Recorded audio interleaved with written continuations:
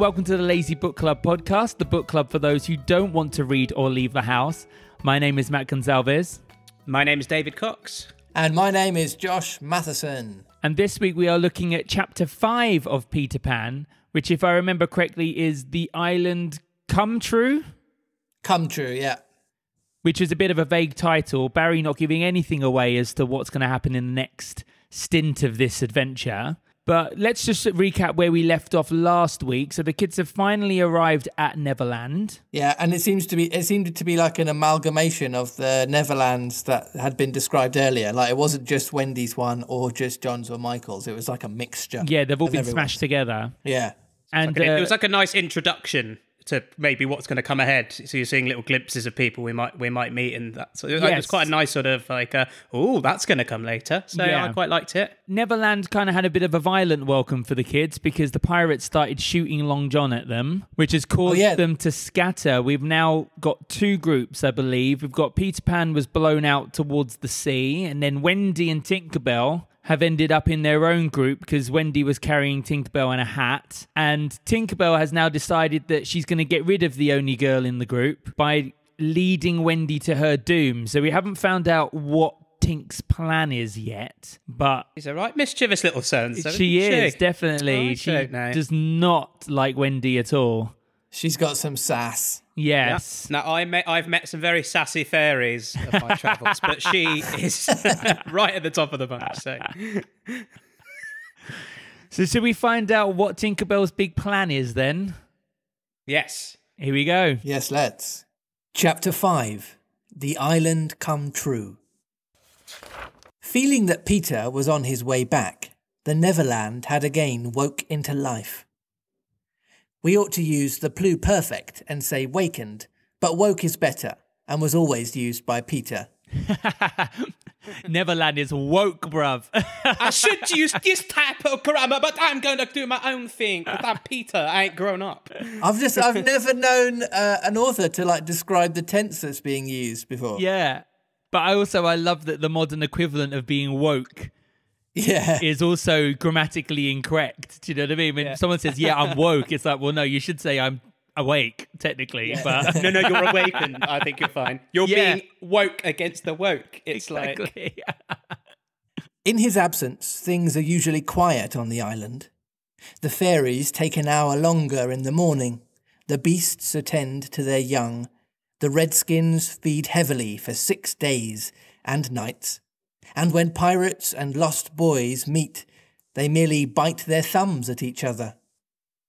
But with the coming of Peter, who hates lethargy, they are underway again. If you put your ear to the ground now, you would hear the whole island seething with life. On this evening, the chief forces of the island were disposed as follows. The lost boys were out looking for Peter. The pirates were out looking for the lost boys. The redskins were out looking for the pirates, and the beasts were out looking for the redskins. It's like a game of follow the leader, just this circle of people just walking around the island on each other's trails. They were all going round and round the island, but they did not meet because all were going at the same rate. It's just like, So not one bright spot's gone. Should we just stay still for a bit? Or just go hide in a bush and then see if anyone comes? It's just musical chairs around an island. Literally. All wanted blood except the boys, who liked it as a rule, but tonight were out to greet their captain. The boys on the island vary, of course, in numbers, according as they get killed and so on. And when they seem to be growing up, which is against the rules, Peter thins them out. But at this time, there were 6 of them, counting the twins as 2. Well, you wouldn't count the twins as 1, would you?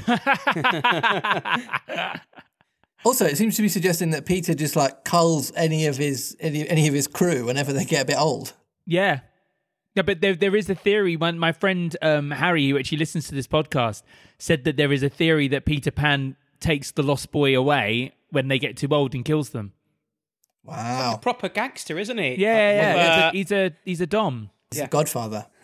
But Peter Oni. The lost boys are getting too old. Have we made a mistake then with our accent choices? Well, no. I don't know. You can make the Lost Boys all Italian gangsters. Yes! That's such a good idea. We'll get there. Let us pretend to lie here among the sugarcane and watch them as they steal by in single file, each with his hand on his dagger.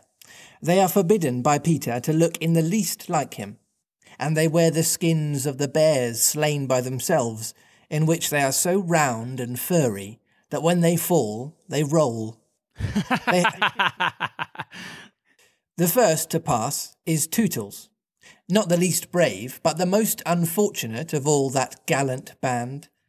He had been in fewer adventures than any of them, because the big things constantly happened just when he had stepped around the corner. All would be quiet. He would take the opportunity of going off to gather a few sticks for firewood, and then when he returned, the others would be sweeping up the blood. So he just got FOMO. Every single time he's like, no one do anything, I'm just stepping away. And then he comes back and it's just like, oh mate, you missed it. Pirates, aliens, treasure, mermaids. We had pizza. Pizza pan. Oh, you missed karaoke night too. Yeah, is that... This ill luck had given a gentle melancholy to his countenance, but instead of souring his nature, had sweetened it, so that he was quite the humblest of the boys. Poor kind Tootles, there is danger in the air for you tonight. Take care lest an adventure is now offered you, which, if accepted, will plunge you in deepest woe. Tootles, the fairy Tink, who is bent on mischief this night, is looking for a tool for doing her mischief, and she thinks you are the most easily tricked of the boys. Ware Tinkerbell. Now that's where with an apostrophe before it, as in beware, I think. Would that he could hear us, but we are not really on the island, and he passes by, biting his knuckles. Next comes Nibs, the gay and debonair, followed by Slightly. Are you laughing at gay and debonair? I like Nibs. For goodness sake. Can we make Nibs Campus Christmas? Yeah. Fabulous. Followed by Slightly, who cuts whistles out of the trees and dances ecstatically to his own tunes. Slightly is the most conceited of the boys. He thinks he remembers the days before he was lost, with their manners and customs, and this has given his nose an offensive tilt. Curly is fourth. He is a pickle, a person who gets in pickle predicaments. I thought he's literally a pickle. He's a pickle. Yeah. Pickle Rick. Yeah. Either that or Peter Pan's just really upset that he hasn't got enough people, so he's just dressing up vegetables as friends and just pretending that they're people.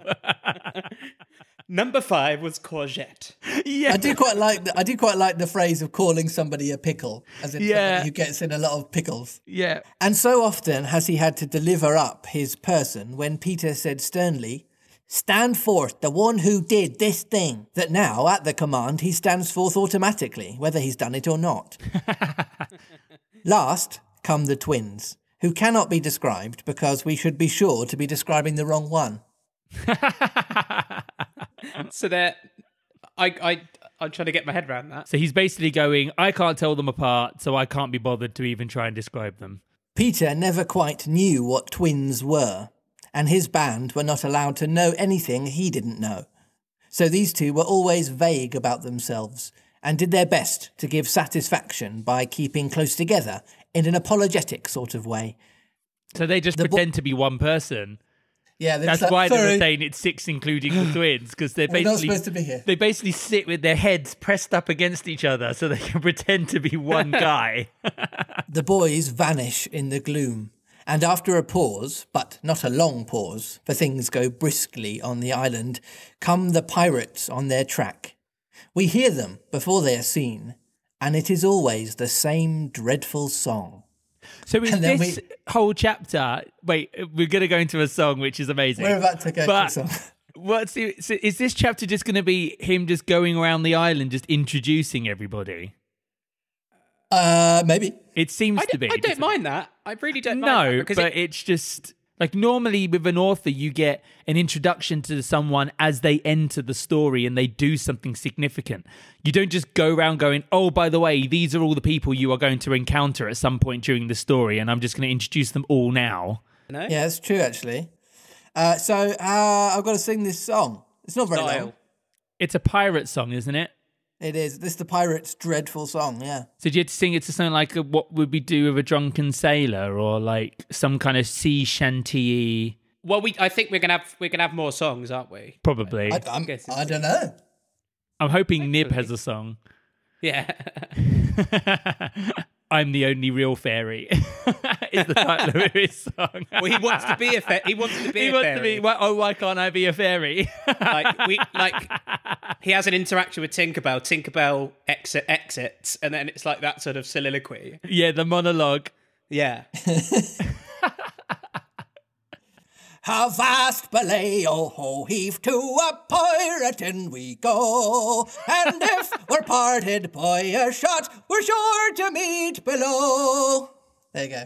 It's just a short one, just to wet your whistle. There you go. It's nice. I love how you just come up with these melodies, though. They're always great. There's definitely a side thing. The songs of the Lazy Book Club. Yes, yeah, exactly. There's an album coming. Here, a little in advance, ever and again with his head to the ground, listening, his great arms bare, pieces of 8 in his ears as ornaments, is the handsome Italian, Quecho, who cut his name in letters of blood on the back of the governor of the prison of Gao. That gigantic black behind him has had many names since he dropped the one with which dusky mothers still terrify their children on the banks of the Guajamoe.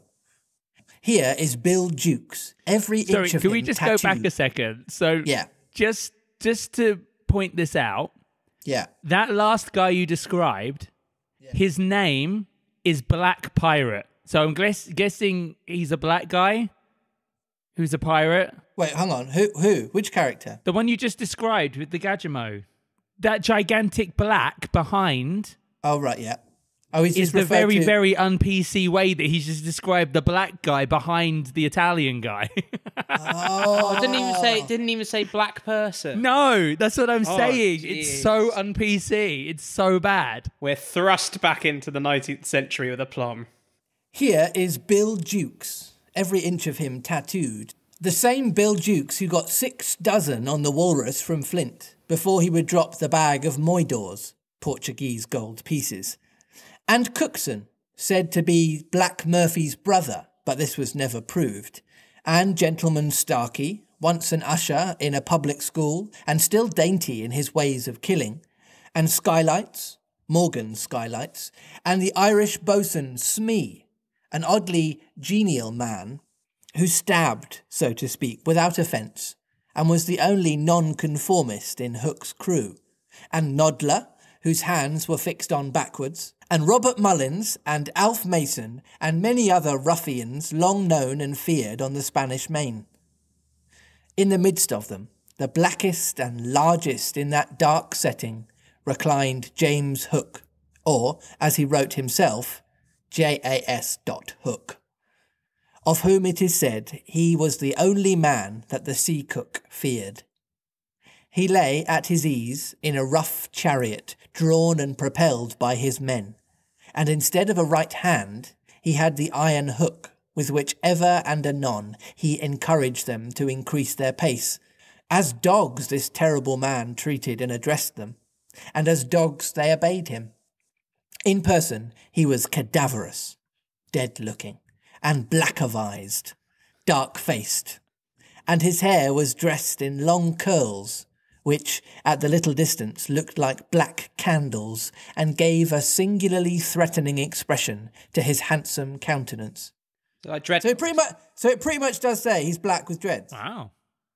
Does that mean we're going to make him with a Jamaican accent then? I think it would work. You'd give him a Pirates of the Caribbean feel to him, wouldn't it? It'd be great. It makes complete sense. Yeah. The Caribbean and Hispaniola and all that sort of thing. Classic white privilege Disney. We've led to believe that Captain Hook is this white fella. Yeah. His eyes were of the blue of the forget-me-not and of a profound melancholy, save when he was plunging his hook into you, at which time 2 red spots appeared in them and lit them up horribly. In manner, something of the grand seigneur still clung to him, so that he even ripped you up with an air. And I have been told that he was a raconteur, storyteller, of repute. He was never more sinister than when he was most polite, which is probably the truest test of breeding, and the elegance of his diction, even when he was swearing, no less than the distinction of his demeanour, showed him one of a different caste from his crew. That's so interesting, is it? Because so many things in this period, whenever they do like dramas, like BBC dramas and other things, and films, is that often when people of society are being their most cutting is when they are being their most polite. Yeah. Do you know what I mean? It's always in court and it's always in the drawing room where these remarks are made and they're just like said so politely, but they're just, it's like a slap around the face, isn't it? Yeah. So it's just kind of quite cool how Barry's like alluding to that like. Well, and in Hollywood they like to romanticize, and it's why you'll often get the Brit. I was just going to say exactly the same thing. Often cast as the baddie. Because it sounds like, oh, he's really posh and really articulate. He must have gone to Cambridge, and therefore he must be evil. Well, because they usually have to be clever. They're not like, oh God, this is the guy in his laboratory. Well, I'm gonna get you. You're a man now. The only time that southern accent doesn't work is Wild Wild West, where the baddie was an inventor and he had one of those southern draws. And in Toy Story 2, the prospector. Oh, it's true, yes. He was very conniving. But if you imagine, Sideshow Bob is probably the best RP. Yes. Kelsey Grammer. Yes. And it works so well, and he's really polite, and he sings like Gilbert and Sullivan, and he's camp as Christmas, but it's still really scary. It's great. Oh, he is terrifying. Yeah, but Kelsey Grammer is also the voice of the prospector. Are you kidding? No. I made a little link there. You did? He has range. He's got range. Well, not really. He's playing the baddie in both of them. He had a school named after him, though. Kelsey Grammer School. I've got water in my mouth and I'm trying not to spit it all over the computer. Oh, David, you're such an idiot.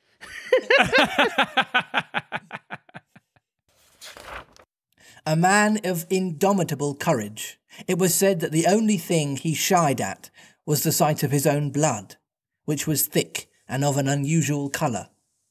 In dress, he somewhat aped the attire associated with the name of Charles II, having heard it said in some earlier period of his career that he bore a strange resemblance to the ill-fated Stuarts, and in his mouth he had a holder of his own contrivance, which enabled him to smoke 2 cigars at once. But undoubtedly the grimmest part of him was his iron claw. So this is interesting. So is this kind of where pirates dressed as sort of Stuarts, with the curly wig and the thing and the high heels, is that where that sort of came from? Yeah, I think that's what they're trying to describe, that he bears a resemblance to, what was it, King Charles II. Charles II, yeah. Could I just say, he's very lucky that his surname was Hook. It's true. I mean, because there's no mention that he changed it to Hook after he got the hook. Do you think he just picked whatever his surname was and then, I'll just stick whatever my surname is on my hand instead? Yeah. Good job his last name's not Sponge. Good job his surname's not Cox.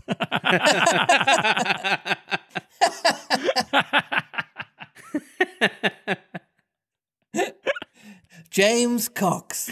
Oh, bollocks. That would make the fight scenes a lot more interesting. Let us now kill a pirate to show Hook's method. Skylights will do. As they pass, Skylights lurches clumsily against him, ruffling his lace collar.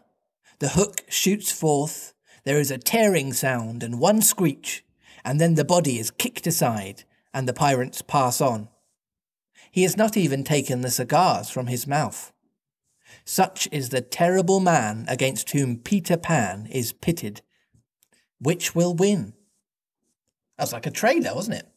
Which will win? Who's gonna win? That's really badass though. He's literally like, he's still got his two cigars. He's gone past, just some guy swatted out the way, and he's not even like broken breath and hasn't broken his canter or his walk. He's badass.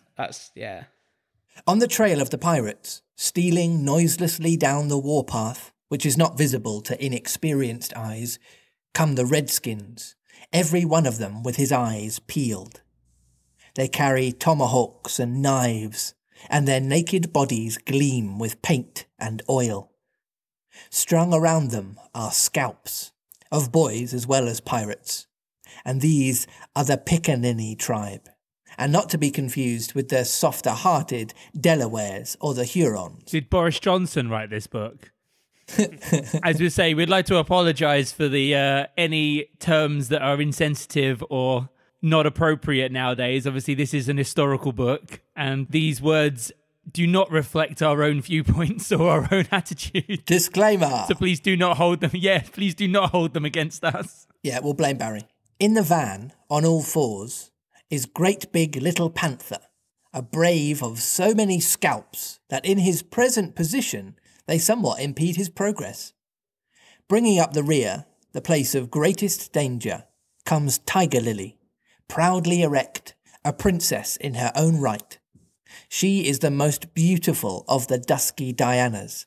Diana is a goddess of the woods, and the belle of the Pickaninnies, coquettish, flirting, cold and amorous, loving, by turns. There is not a brave who would not have the wayward thing to wife, but she staves off the altar with a hatchet. Observe how they pass over fallen twigs without making the slightest noise. The only sound to be heard is their somewhat heavy breathing. The fact is that they are all a little fat just now, after the heavy gorging, and in time they will work this off. For the moment, however, it constitutes their chief danger. Soon their place is taken by the beasts, a great and motley procession. Lions, tigers, bears. Oh my! I was thinking, it was like, oh, it would. I could not say that. That's, yeah. Do you think this is the first reference of that, or does that Who saying happen before this? Lions and tigers and bears. Oh my! Yeah. I don't know. Maybe it is. Maybe he invented it. Is lions and tigers and bears in Wizard of Oz? Yeah, it's a line from Wizard of Oz. Well, this definitely precedes the Wizard of Oz. So perhaps. But yeah, that's from the it's from the movie. Lions and Tigers and Bears Oh My, not just Lions and Tigers, but it's from the 1939 movie, The Wizard of Oz. It is never said in the book on which it is based. Lions, tigers, bears, and the innumerable smaller savage things that flee from them. For every kind of beast, and more particularly, all the man-eaters, live cheek by jowl on the favoured island. Their tongues are hanging out. They are hungry tonight. When they have passed, comes the last figure of them all, a gigantic crocodile. We shall see for whom she is looking presently. The crocodile passes, but soon the boys appear again, for the procession must continue indefinitely until one of the parties stops or changes its pace. Then, quickly, they will be on top of each other. All are keeping a sharp lookout in front, but none suspects that the danger may be creeping up from behind. This shows how real the island was. The first to fall out of the moving circle was the boys. They flung themselves down on the sword with an A, which apparently means the turf. They flung themselves down on the sword, close to their underground home. And then one of them speaks, but he doesn't say which one. What is their collective voice, please? A 1920s gangster with a Tommy gun in a violin case. Bugsy Malone it. Yeah. Okay. So it might be over the top. Okay, I'll over the top it, Bugsy Malone style. And make them like proper little boys as well. It can't be broken voices. They have to be like, yeah. I do wish Peter would come back. Yeah. Every one of them said nervously, though in height and still more in breadth, they were all larger than their captain.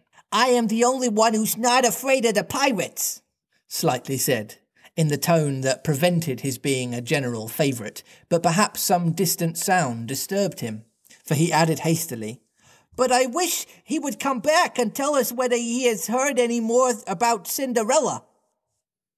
They talked of Cinderella, and Tootles was confident that his mother must have been very like her. It was only in Peter's absence that they could speak of mothers, the subject being forbidden by him as silly. And here's where Nib says something. So have I just got to go really, really camp? Yeah. But still as a gangster? I don't think we can offend any more people. So we might as well just get everyone involved. Well, I remember about my mother, Nibs told them, is that she often said to my father, "Oh, how I wish I had a checkbook of my own. I don't know what a checkbook is, but I should just love to give my mother one."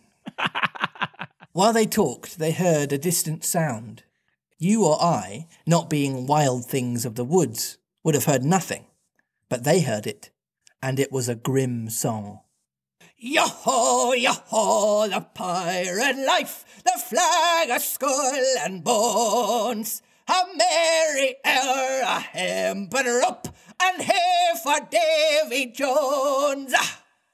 At once the lost boys, but where are they? They were no longer there. Rabbits could not have disappeared more quickly. I will tell you where they are, with the exception of Nibs, who has darted away to reconnoitre, look around.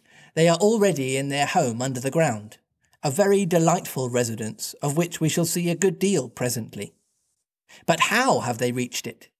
For there is no entrance to be seen, not so much as a large stone, which, if rolled away, would disclose the mouth of a cave. Look closely, however, and you may note that there are 7 large trees, each with a hole in its hollow trunk as large as a boy. These are the 7 entrances to the home under the ground, for which Hook had been searching in vain these many moons. Will he find it tonight? As the pirates advanced, the quick eye of Starkey sighted Nibs disappearing through the wood, and at once his pistol flashed out. But an iron claw gripped his shoulder. And then Starkey says something. Should the pirates just have like a standard kind of Captain Barbossa kind of pirate voice? I feel like Hook and Smee should both be different, right? Yeah. I feel like any of the other pirates can just have like pirate voice. "Captain, let go!" he cried, rising. Now, for the first time, we hear the voice of Hook. It was a black voice. Oh, it actually says it. Black really? Voice. What? That's hilarious. Do it in the West Indian and let's hear it. "Put back that pistol first," it said threateningly. "It was one of those boys you hate. I could have shot him dead." "Aye, and the sound would have brought Tiger Lily's redskins upon us. Do you want to lose your scalp?" Smee now says something. Pathetic Smee is described as Pathetic. Oh, what pathetic? Pathetic accent. Could it be like Kevin from Kevin and Barrie? Sorry, Mrs. Patterson. It's been a long time since I've watched Kevin and Barrie. Not really pathetic. Yeah. Like a bit of a chavvy falsetto. Okay, yeah, like Mrs. Sophie. Yeah.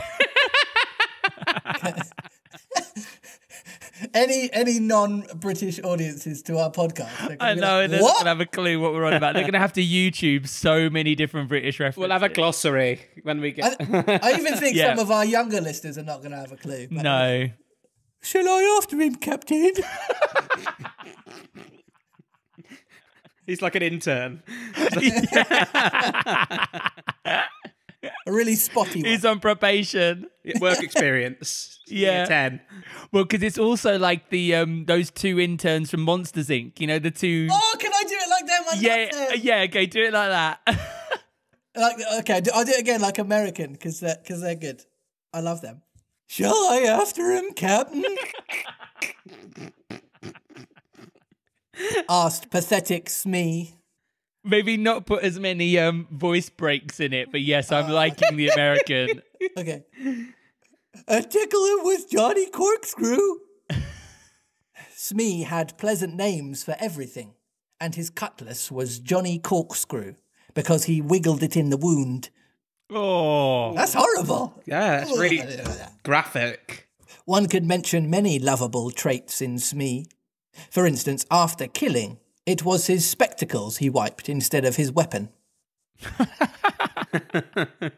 I didn't realise Smee was so in the Hands-on. action. I thought he was like the assistant and the cook and things the like that. PA. Yeah. Johnny's a silent fellow, he reminded Hook.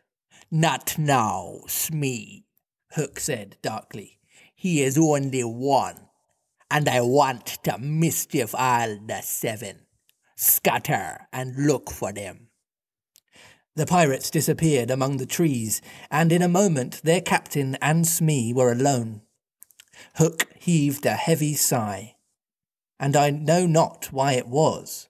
Perhaps it was because of the soft beauty of the evening, but there came over him a desire to confide in his faithful boatswain the story of his life. He spoke long and earnestly, but what it was all about, Smee, who was rather stupid, did not know in the least.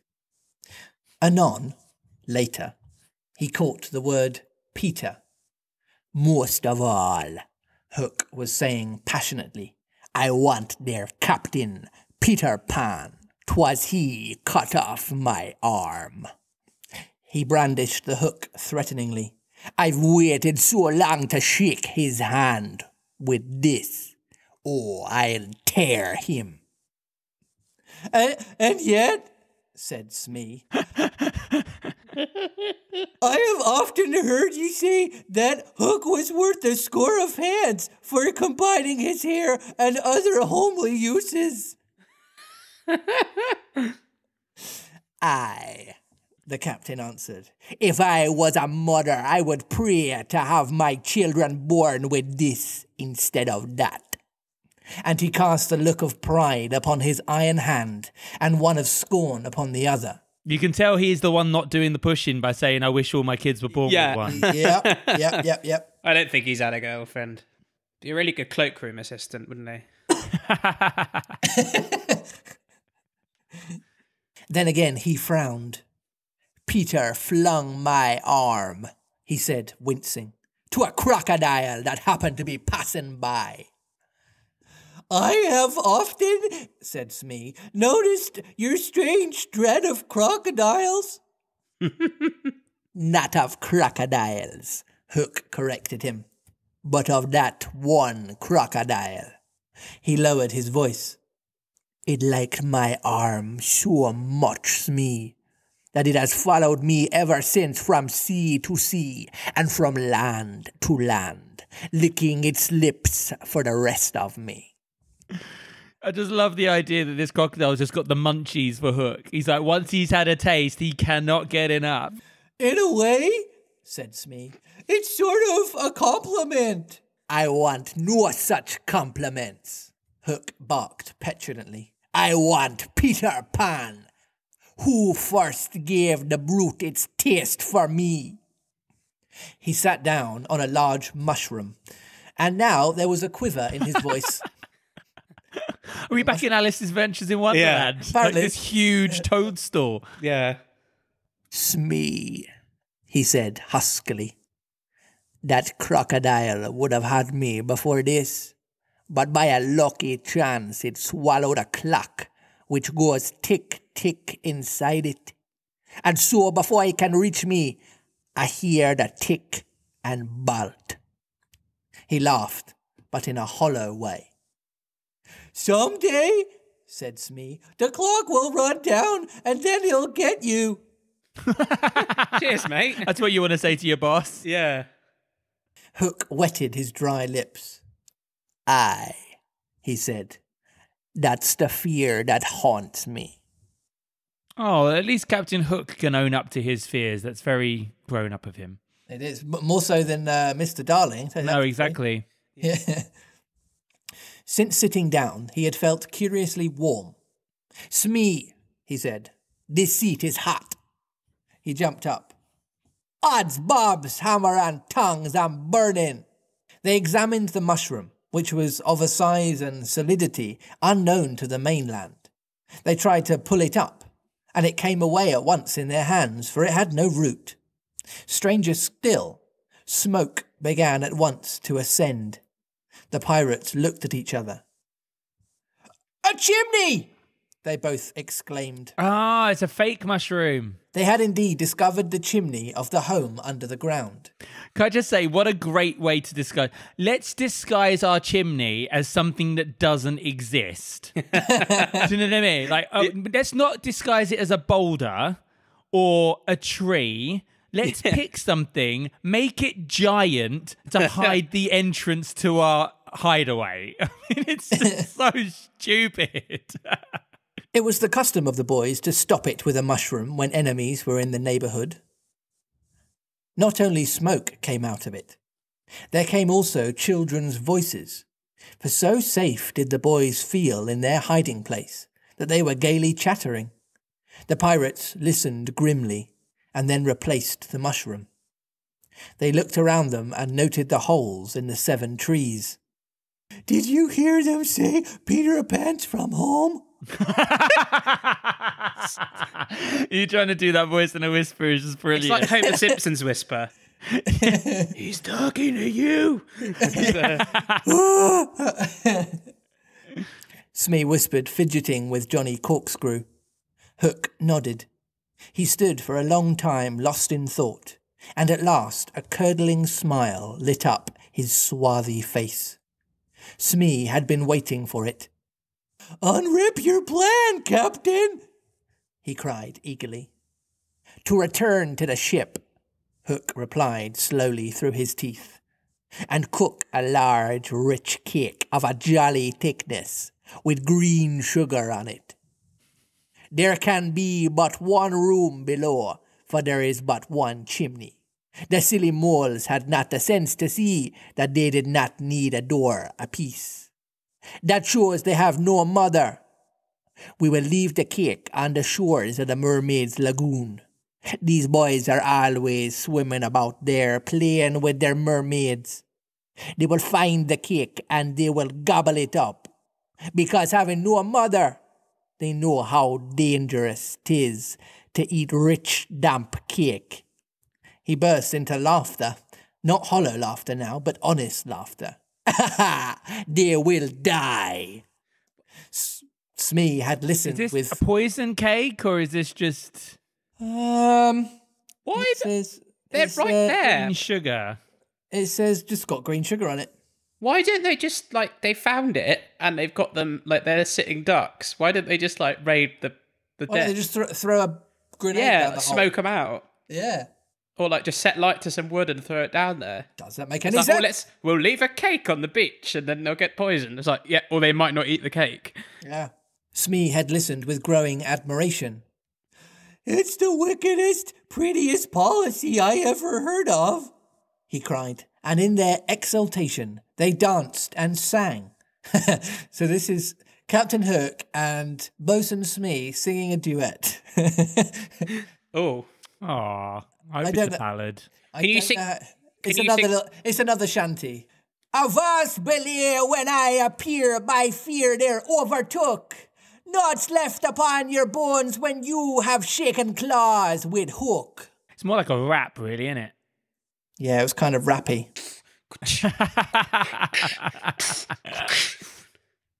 They began the verse, but they never finished it, for another sound broke in and stilled them. There was at first such a tiny sound that a leaf might have fallen on it and smothered it, but as it came nearer, it was more distinct. Tick, tick, tick, tick. Hook stood shuddering, 1 foot in the air. "The crocodile!" he gasped and bounded away, followed by his bosun. It was indeed the crocodile. It had passed the redskins, who were now on the trail of the other pirates. It oozed on after Hook. Oh, I like that. It oozed on. That's a good adjective. Particularly for like slinking. Yeah, I like that. Like a wet look. VO5. Once more, the boys emerged into the open. But the dangers of the night were not yet over, for presently Nibs rushed breathless into their midst, pursued by a pack of wolves. The tongues of the pursuers were hanging out. The baying of them was horrible. "Save me! Save me!" cried Nibs, falling on the ground. "But what can we do? What can we do?" It was a high compliment to Peter that at that dire moment their thoughts turned to him. "What would Peter do?" they cried simultaneously. Almost in the same breath, they cried, "Peter would look at them through his legs." And then, "Let us do what Peter would do." It is quite the most successful way of defying wolves, and as one boy they bent and looked through their legs. The next moment is the long one, but victory came quickly, for as the boys advanced upon them in the terrible attitude, the wolves dropped their tails and fled. So they've just run at the wolves first, looking at them between their legs, and the wolves have gone. What? The wolves have gone, "I'm out." You're weird. Yeah, that's what it's like. We're not going to physically beat them, so let's just be weird to them. I would imagine they're probably also going. That's what they're doing in my head, and flailing their arms like that. Yeah. Now Nibs rose from the ground, and the others thought that his staring eyes still saw the wolves. But it was not the wolves he saw. "I have seen a wonderful thing," he cried, as they gathered round him eagerly. "A great white bird. It is flying this way." "What kind of bird do you think?" "I don't know," Nib said, awestruck. But it looks so weary, and as it flies, it moans, 'Poor Wendy.'" "Poor Wendy?" "I remember," said Slightly instantly. "There are birds called Wendy's. See, here it comes," cried Curly, pointing to Wendy in the heavens. Wendy was now almost overhead, and they could hear her plaintive cry. But more distinct came the shrill voice of Tinkerbell. The jealous fairy had now cast off all disguise of friendship and was darting at her victim from every direction, pinching savagely each time she touched. "Hello, Tink!" cried the wondering boys. Tink's reply rang out. "Peter wants to shoot the Wendy. Boom, bing, bang, boom, dong." I hope she doesn't talk much. It was not in their nature to question when Peter ordered. "Let us do what Peter wishes," cried the simple boys. "Quick, bows and arrows!" All but Tootles popped down their trees. He had a bow and arrow with him, and Tink noted it and rubbed her little hands. "Quick, Tootles, quick!" she screamed. "Peter will be so pleased, dong!"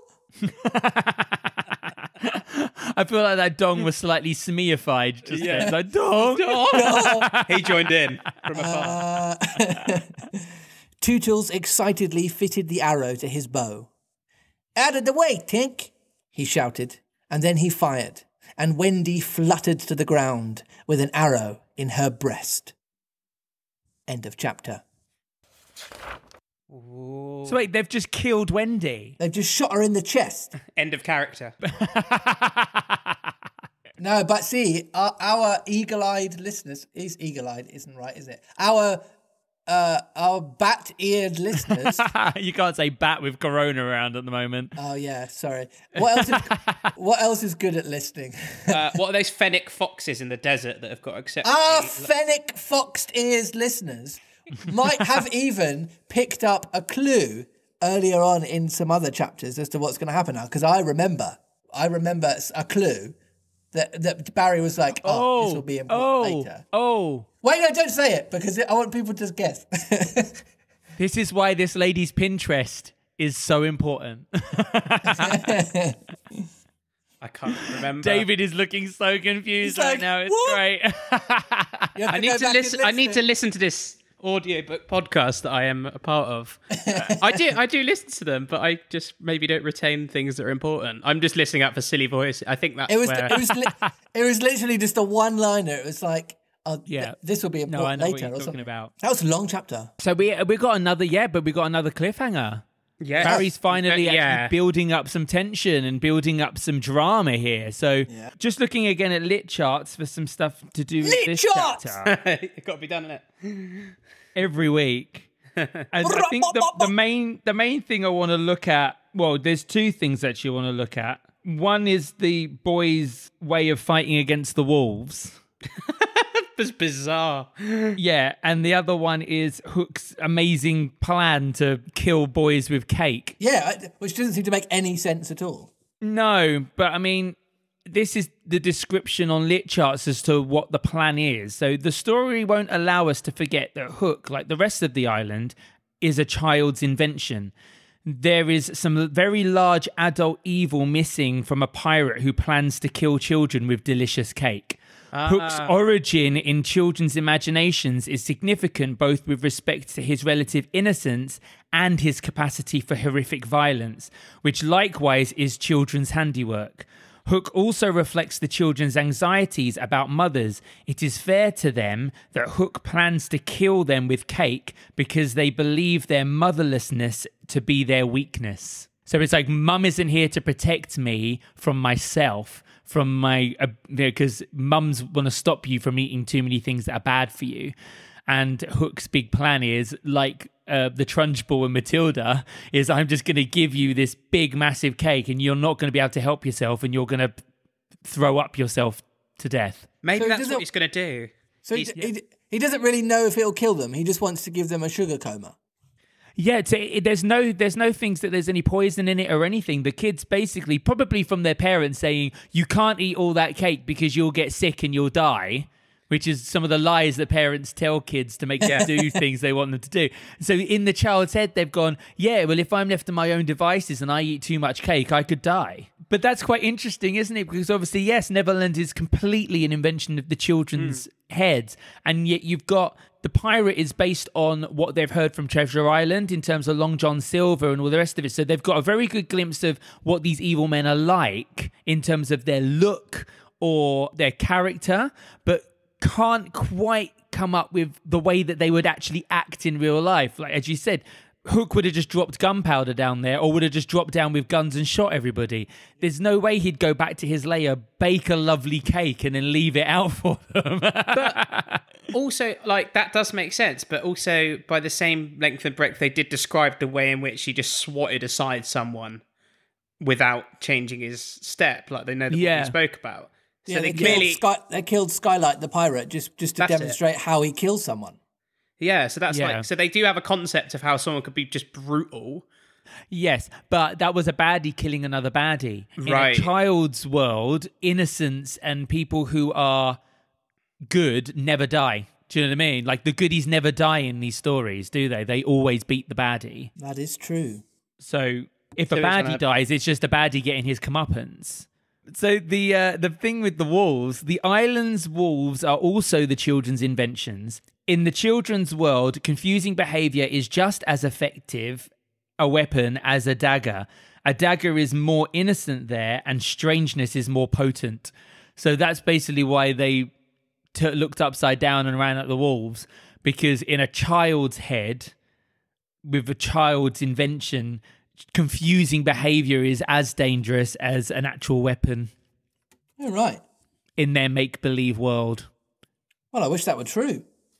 Yeah, I mean, it definitely makes it more interesting in terms of where this story could go, because, you know, the big cake plot and running at wolves upside down was not in the Disney movie. So I'm intrigued to see what other crazy childlike inventions Barrie comes up with to move this storyline forward. I feel like there could be some very fantastic kind of imaginary weird things coming at us that we have no idea were part of the book. So it's like, we've got this terrifying imagination and then they do really childish things. I quite like that. Yeah. It's this weird kind of, you know, paradox between mortal danger and absurdity. It's going to end in a water fight. Probably. It'd be like a Bugsy Malone paint thing. Like, oh, we'd like that. And that would work for our accents. So what's the title of the next chapter, Josh? Where are we going after this? Chapter 6 is called The Little House. Oh, okay. On the prairie. Don't really give much away. Could be Wendy's house, because Wendy lived in a little house made of leaves in Neverland. A Wendy house. That's Yeah. where that came from, right? Yeah, That probably. is actually where that came from. I think I read that somewhere. She's going to have a house built for her, maybe, already? Well, she already has a house. Yeah, her house is made of leaves. She lived in a house. Yes. John lived in a boat, and Michael lived in a wigwam. So, yeah, I remember that now. So we're guessing that this is going to be them taking Wendy to her house to kind of nurse her back to health, maybe. But then the last chapter was a vague title, and we had no idea what it was going to be about, and he doesn't seem to stick. The Shadow title had nothing to do with the Shadow in, so who knows? If you have any comments or insights about this chapter, then you can email us on thelazybookclub@gmail.com. Or give us a little Tinkerbell on Twitter. Oh, At God. Lazy Book Club Pod. Or I can't think of anything inventive. Just come on to our Instagram at Lazy Book Club Pod. To be fair, it'd be interesting to see how many episodes we go until he just starts giving up trying to be creative anymore. So next week, A Little House. We'll see you there.